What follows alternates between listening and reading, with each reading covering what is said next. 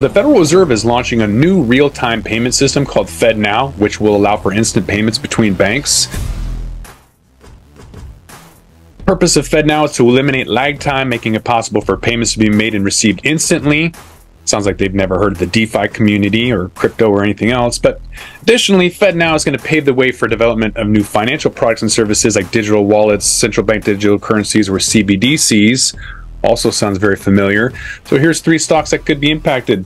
Fiserv, ticker symbol FISV. They're a financial tech company that provides payment processing to banks and likely to be a beneficiary of FedNow to offer faster and more secure payment processing services.